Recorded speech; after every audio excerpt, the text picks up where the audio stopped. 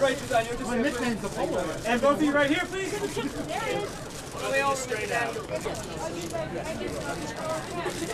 And more for my mother.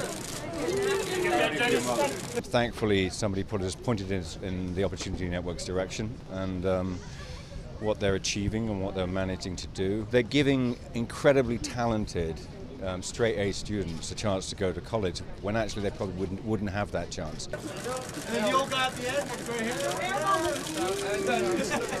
right here. And Rachel to your right.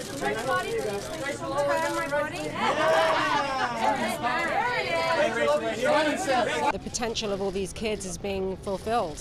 That's the most exciting thing.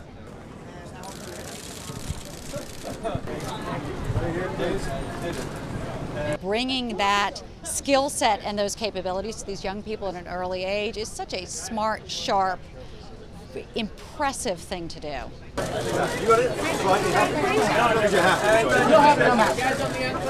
We are connecting high-performing, low-income high school students to career and college success. So these are students who are enormously talented, smart, driven, but don't grow up getting the information they need to know to apply to college and how to be successful in college and then how to pursue careers. This year there are 725 people here. This year Sallie Krawcheck interviewed me on national TV about this gala. It is my great pleasure to be part of this evening and to really extend with all of you my thanks and my congratulations to this organization for the tremendous work that they're doing.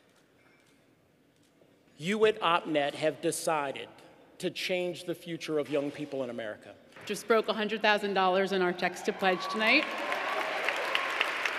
And thank you so much for being here. Please come back again. What an incredible night. We're so grateful.